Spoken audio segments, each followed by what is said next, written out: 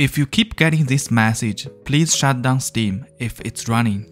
If you can't see any emulators under the Steam ROM Manager Parsers. If your Steam Deck can't detect a USB flash drive in the boot manager. In today's video, we will quickly find solutions to fix all those problems. If you keep getting this message with EmuDeck, here is the fix. Just go back to the Steam ROM Manager Parsers page and make sure you turn on the emulator here. The reason that you keep getting the message, please shut down the Steam if it is running, is that you turned on some emulators under the Parsers, but you actually didn't have any ROMs for those emulators on your Steam Deck. After we turn on the emulator here, now if you try to click Parsers button, everything should work.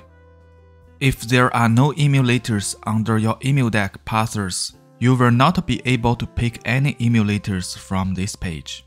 If you are using the Steam ROM Manager Classic theme, it will look like this, just nothing under the Parsers. And here is how to fix this issue. So inside the EmuDeck, click Custom Reset, then click Next until you reach this page. Make sure you highlight the Steam ROM Manager on this page. Then just keep clicking Continue until the full installation finish.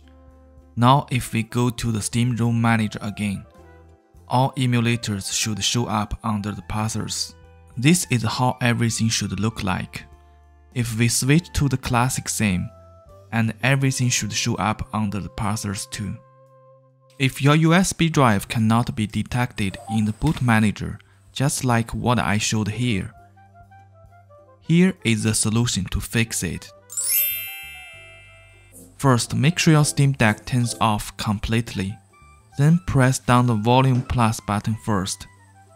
Then press down the power button until you hear the beep sounds. Then release two buttons together. The Steam Deck should now boot into the boot menu. From the boot menu, go to the Setup utility. Then move to the Advanced tab. Next, go to the USB configuration. Under USB Dual Device, we need change to XHCI. Then press the select button to save this change and exit.